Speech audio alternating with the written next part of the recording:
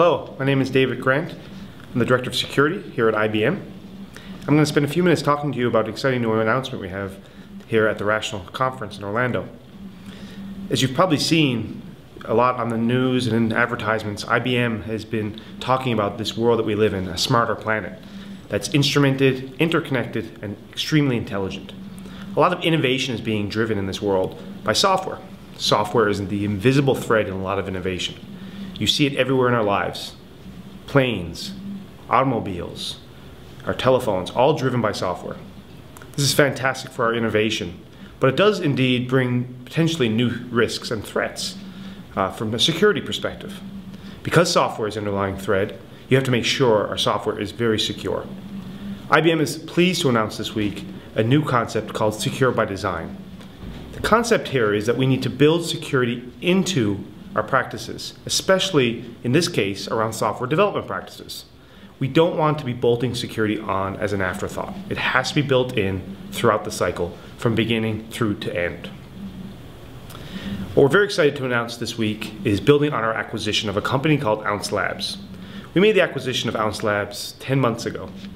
And what Slabs does is provide the ability to test source code at the root of development for security issues. This lets us now detect security problems in software at the earliest possible stage. Slabs complements the AppScan portfolio of products that we have here at IBM. The AppScan portfolio is essentially an automated product that lets you test applications for security vulnerabilities. The product acts just like a hacker would. It looks at an application, has a database of known issues and custom issues that we've developed, and tests the application against those issues. If you think about software development, we start with requirements, we move into development, we move into the build, the test, and the deploy. So the Rational AppScan portfolio has products now for every stage and gate of that cycle.